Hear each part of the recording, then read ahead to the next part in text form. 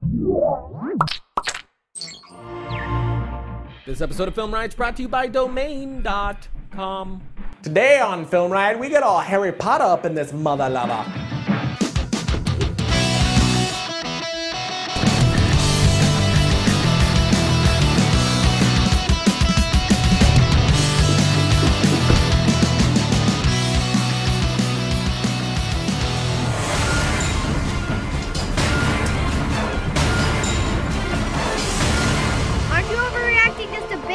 Got hit by a car because of you. True, but look at you now, you're casting real spells. Yes, but that wasn't your plan. You just wanted to see me cry so you could put it on the internet. That would have gone so viral.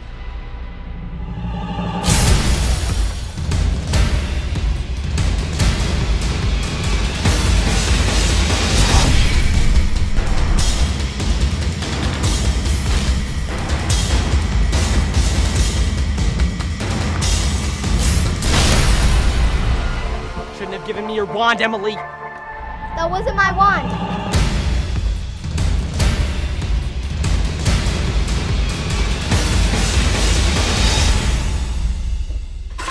Time for some wizardly payback. What's that? It's my wand.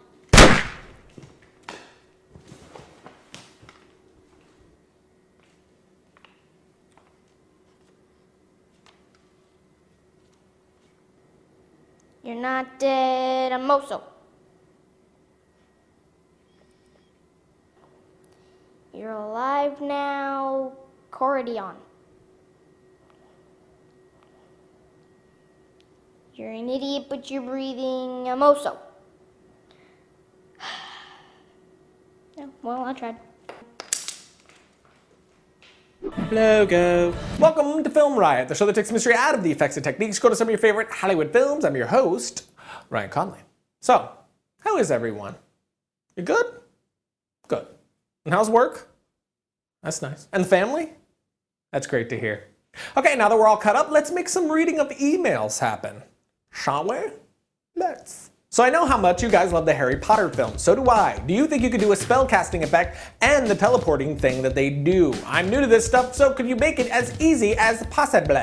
I do indeed love me some Harry Potter movies. So very sad that it's over, but it is. So I figured now or never with some of the effects. And what Potter fan doesn't want to shoot magical zappy thingies in a video? It's the same after you watch Star Wars and you just wish you could Jedi someone in the face. Anyway. So, the first thing we're going to be covering in these effects of Potterdom is the wand attack, or spell casting shooting wandness, which is my own personal name for it, which I just came up with just now. Okay, so each one we did is a bit different from the other, so I'll just be choosing one to show you guys how we did it, and that should give you an idea of how to make your own style of wizardy spell firing. And the one I'll be showing you is this one.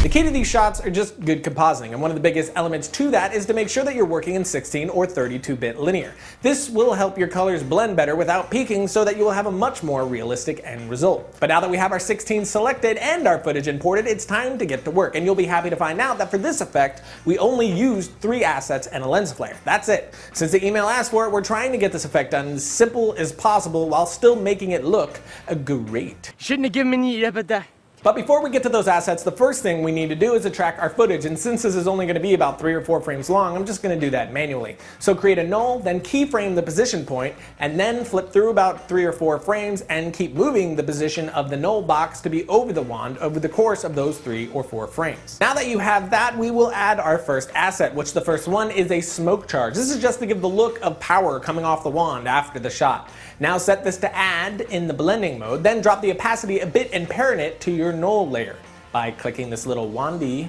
and then dragging it out. Oh, it's parented. Now it's its godfather or legal guardian. I don't know. Next, I have a spark layer, which is pretty much my wand's muzzle flash, I guess you could say. Just scale and position this right over the wand tip, change to add and parent it to the null.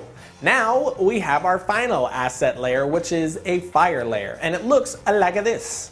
So we took this layer, flipped it upside down, and added a curve to it to drop the brightness of the flames a bit. Then we added a glow and changed it to the add blending mode, and then turned on the 3D for this layer so that we could position it to make it seem like it's shooting past the camera. And finally, we parented this one to the knoll as well. So what we have now looks pretty good, but it isn't finished yet. It still feels like the effect isn't actually in that world. But what we added to tie this up nicely is a lens flare. So we'll flip that layer on, and there you go. For this, we just changed it to blend mode and parent it to the wand as well so it follows everything else. But as you can see, it's really the flare that finishes off and fills out this effect. We have a nice fogging that happens over the whole image, which looks like it's coming from the light of the wand that's casting that light, which gives it a really nice, realistic effect. Last thing to do is add your final color correction, which when compositing, always color correct in the end. Never do your color correction first and then try to composite. It doesn't really work well. The final color correction does a lot to tie everything together in the end. But now, just add on your sound effect and you have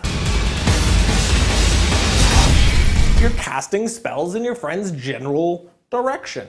But now for things like this, or this, and this is all just compositing, very similar to what we showed you. It's nothing more than just the layering of assets to get the effect you want. And with all of these, the biggest key for me with each effect was just a lens flare, which we used optical flares for this, but another great plugin for lens flare would be Knoll Light Factory. However, one of the other things that we did, which is always a good practice when shooting for compositing later, is to add some kind of practical effect into the mix while shooting. With this one, for the last explosion that's supposed to happen right next to Emily, we grabbed some dirt and mulch and threw it at her the moment the explosion was supposed to hit, which looks really stupid by itself, but once the visual effects come into play, it works really well.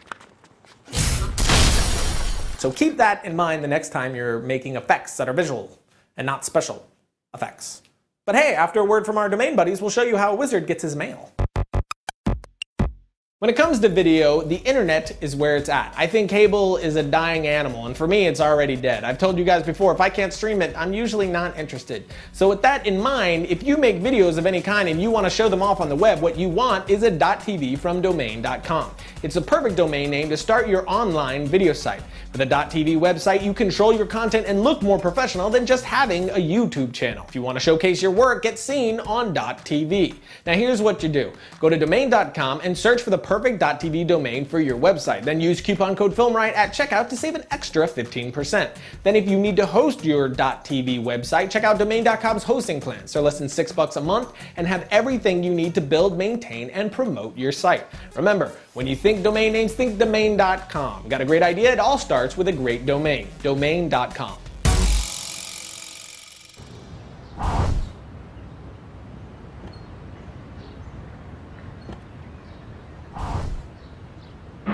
I wish I were real. Would zap myself all over the place. Would never have to get up to get the remote again. But it's not. But this is the end of the episode. We actually ran out of time in this episode with all the compositing we had to do for the opening sketch. We got a bit on the behindness. But lucky for us, we do 2 episodes a week now. So coming on Monday, we're going to show you how to crack out this effect like a champion of After Effects. But until Monday, you can jump over to my Twitter and say hi to me. Maybe give me some digital flowers. We could take this relationship up a notch. And then check out our last episode of Film Riot, which is on coverage. And definitely check out Friday's episode of Film State. We have the trailers for both The Dark Knight Rises and The Amazing Spider-Man. I know. But I'll see you next time when I die, and then my body gets used to create a super cop to clean up Detroit.